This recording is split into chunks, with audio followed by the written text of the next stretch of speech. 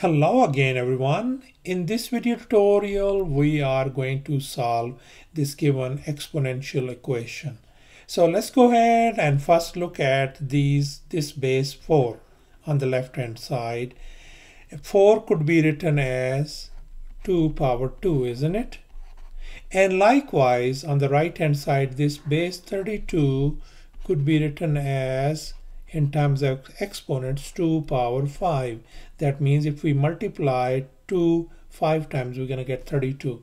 So that means I can write 4 as 2 power 2 and then whatever your exponent 3x minus 1 equals to, likewise I'm going to write down 32 as 2 power 5 and then I'm going to write down then power 5x plus 2.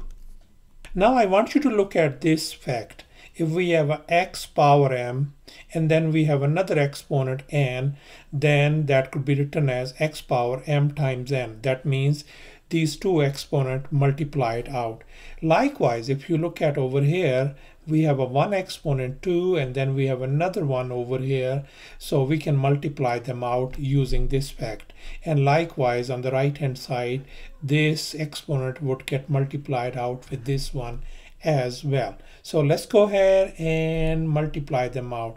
So still we have a base 2 and then we can multiply out, this is going to be a 2 times 3x minus 1 equals to, once again, 2 power this 5 times 5x plus 2. Now let's go ahead and distribute over here.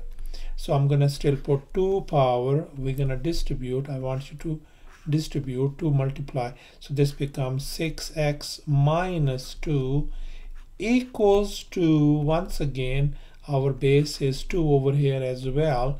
Go ahead and distribute on this one. So this becomes 25x plus 10. Now I want you to focus on the base on the left hand side, which is 2, and on the right hand side we have a base 2 as well. Now we will be using this fact. We said that if we have the same base, is b is the same base, then what happens is that means their exponent becomes equal. Since our bases are same, that means this exponent is equal to this one. We can equate them. So that means I can write 6x minus 2 equals to 25x plus 10. Let's go ahead and combine the like terms and then solve for x. So I'm going to go ahead and put negative 6x on this side and negative 6x on this side.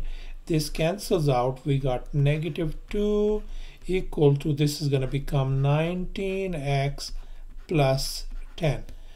So now we're going to subtract 10 because we want to isolate x. So this cancels out. We got 19x equals to negative 12. I want you to divide both sides by 19.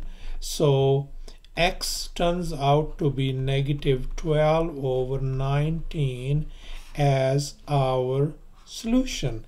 Thanks for watching and please subscribe to my channel for more exciting videos.